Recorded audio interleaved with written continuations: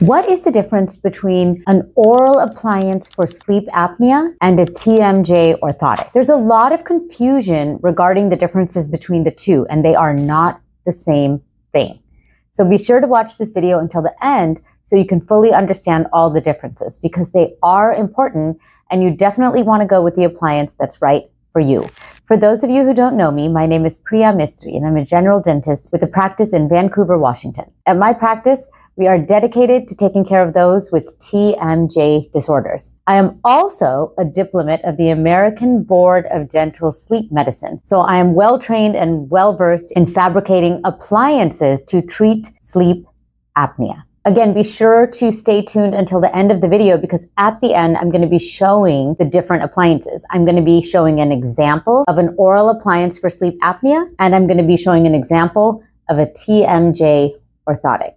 As a quick side note, if you are watching this and you have no idea what sleep apnea is, please watch my YouTube video called Sleep Apnea, UARS, and TMJD. I've linked it above, so be sure to watch that first and then come back to this video. It'll help you understand. So let's get started. Let's start with defining some terms, a definition of terms, if you will. Let's define Nightguard, TMJ orthotic, and oral appliance for sleep apnea, also called a sleep apnea appliance. A Nightguard is something that your dentist makes you or something that you can buy over the counter. Its purpose is to protect your teeth from the enormous forces of clenching and grinding. A Nightguard, a typical dental Nightguard, will fit on all the upper teeth or on all the lower teeth. It doesn't typically fit on the top and the bottom. Some Nightguards can be really small and just fit only in the front. So that's a Nightguard. Protect your teeth from clenching and grinding. A TMJ orthotic is not the same thing as a dental Nightguard, and it must be fabricated and fitted by a skilled and experienced TMJ dentist. TMJ orthotics are fabricated with a prescription built into them that is unique to the individual wearing them, sort of like prescription glasses.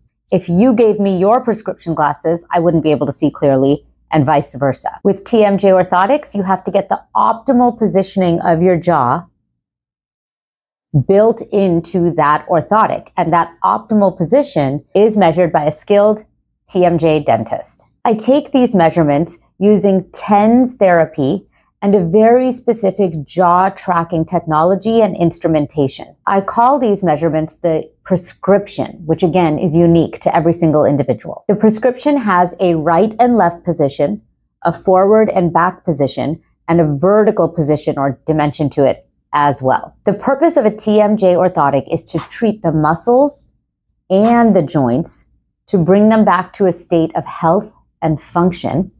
And it also serves to protect the teeth as well. My TMJ orthotics, the way that I design them, they fit only on the top teeth or only on the bottom teeth. They do not fit on both arches. They don't fit on the top and the bottom. A sleep apnea appliance can have several different names. Some people call them MADs, M-A-D, mandibular advancement device, or oral appliance for sleep apnea, or sleep apnea appliance. I'm just going to be calling it sleep apnea appliance for the rest of the video because that's a little bit less of a mouthful. A sleep apnea appliance holds the jaw in a forward position to open the airway. That is its purpose. It treats sleep apnea by holding the airway open. Sleep apnea appliances must be FDA approved to be considered a sleep apnea appliance. They cover both dental arches, and they have mechanisms built into them that do not allow the jaw to drop backwards, thereby obstructing the airway. So they hold the jaw forward, keeping the airway open. A TMJ orthotic, conversely, has a little bit more wiggle room. It doesn't hold or lock your jaw into a certain position. You can move around a little bit more on it. Because sleep apnea appliances cover the top and bottom teeth, just by the nature of that makes them a little bit bulky. And because they're bulky, they also end up protecting the teeth, which is a nice bonus. Sleep apnea appliances, though, do not treat the muscles and the joints that are contributing to TMJ problems. If you're new to all of this information, it can definitely be overwhelming. And if that's the case, just stop watching this video and instead watch the one that I've linked above and below. It's called OTC, over-the-counter Nightguard, versus dental Nightguard versus TMJ Orthotic. That breaks it down a little bit more. And then when you come back to this, it'll probably be a bit clearer. If you're following along just fine, then let's go ahead and continue. Let's talk a little bit about the correlation between TMJ problems and sleep apnea. Many people who have sleep apnea, especially when it's undiagnosed and therefore untreated, eventually end up with TMJ problems. Why is this, you may be wondering? This is because if you're struggling for oxygen at night in any way, your body will go into fight or flight mode. And fight or flight mode is a very stressful mode to be in. When our body is stuck in fight or flight mode, we tend to clench down and grind our teeth around with more force, more frequency, and for longer durations of time. Grinding the jaw forward actually opens the airway. So it's our brain's intuitive way of knowing, hey, this is how I can get a better oxygen saturation. But all that clenching and grinding in time, night after night after night after night, will eventually lead to TMJ problems. These problems or symptoms include, but are not limited to, headaches, neck pain, jaw pain, ear pain, stuffy ears, dizziness, tinnitus or ear ringing, neck pain, shoulder pain, pain in the teeth or in the gums, or numbness or tingling in the face, or even the fingertips. So these problems are not fun to live with, but they can sort of be the tip of the iceberg for a lot of stuff going on under the surface, potentially even sleep apnea. So if you have TMJ issues and you know you have sleep apnea, what do? What do you treat first? Can you treat them both together? These are common questions that I get asked. If you have TMJ problems that are complex or severe, if your jaw is getting stuck where you can barely open more than 1 or 2 finger widths, if you're having daily or weekly headaches, neck pain, ear pain, if it's just really messing up the quality of your life, then I'd highly recommend that you treat the TMJ problem first. And the way I do that with a high success rate, well over 90%, is I make TMJ orthotics. I do a lot of soft tissue work, jaw manipulation, and frequent orthotic adjustments and appointments. For more information on my treatment methods, please check out my video, How I Treat TMJD. While you're getting the TMJ problems or the TMD treated, it's also important, if you know you have sleep apnea, to use a CPAP. Now, I know they're not beautiful or elegant, my friends, but they are life-saving. Sleep apnea is a big deal, my friends. Even mild sleep apnea is twice as bad for you as it is to smoke every single day. Think about that. That's really bad for your body. So I feel like the term mild is like a misnomer. Sleep apnea is a big deal, whether it's mild, moderate, or severe, and it should be treated. Once my patients are done with TMJ treatment, once their symptoms are gone or they're drastically improved, then and only then do we move on to an oral appliance that I make for them, but I make it with the TMJ prescription built into it. And that is the key, my friends. Do all of my patients end up moving to this oral appliance with the TMJ prescription built into it? No.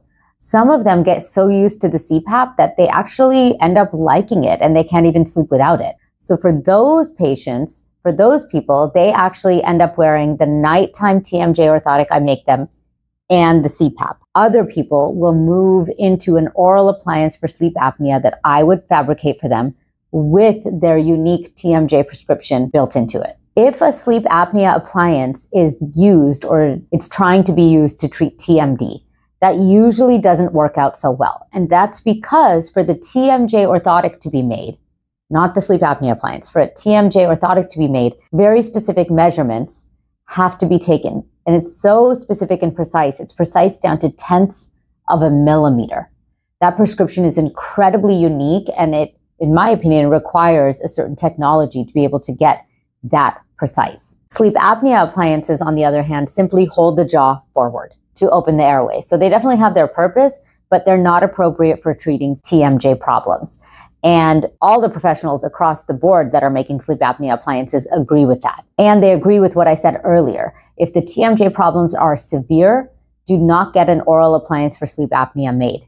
Instead, treat the TMJ problem first and use a CPAP in the meantime. And then you can switch to an oral appliance with the blessing of your TMJ dentist. This video is for informational purposes, so I'm not trying to bash any appliances or bash any dentists that are making them. I think that the majority of dentists are trying to do good. We're trying to help our patients, and we're using the training that we had in dental school to do that. Most dental schools do not teach us how to diagnose and treat TMJ problems effectively.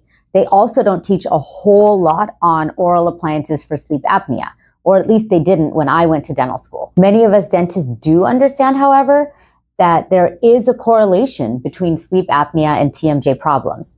So I think it's easy to think that a sleep apnea appliance can be used to treat a TMJ problem, and that's just not the case, my friends. Just a few things now before I show you the appliances themselves.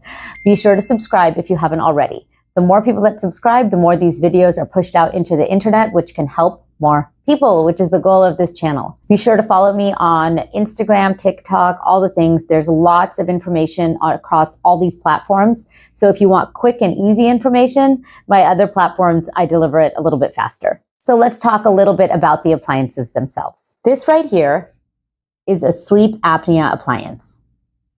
There's a part that fits on the upper teeth and a part that fits on the lower teeth. And it has elastic bands that actually can be changed out to different lengths and different tensions, guiding the jaw forward, different amounts, and with different strengths. So these bands typically wear down over time as we grind our jaw forward, and they do need to be replaced with this particular type of appliance. But this is what a sleep apnea appliance looks like. So again, it fits on both arches, top and bottom, and it has some sort of mechanism that helps to hold the jaw forward, thereby opening the airway. This right here is my TMJ Orthotic. It may not look like much, my friends, but what it is it fits on the bottom. I typically make them to fit on the bottom. Every now and then I'll make a top one. And it has indentations all the way around that guide the upper teeth where to rest, putting the jaw in a very specific position. So the indentations built onto the top of this are specific to the upper cusps of the teeth for the person I'm making this for. So you feel around on it once you get it inside, and you see where your upper teeth fit into the groove. So you actually have to move your jaw around once you try it in to find where your upper teeth fit into the grooves that are built into this. And the grooves are the important part. They are the prescription built into this that we spent tons of time and used a lot of technology to find. So this guides the jaw to a very specific position, allowing the muscles to relax and the joints to be decompressed and for things to heal. So that's really it, my friends. I hope you found this video informative and helpful. If so, please subscribe and share with your family and friends. Keep in mind that questions and comments are always welcome. And remember, my friends, you can never have TMI about TMJ. Thank you.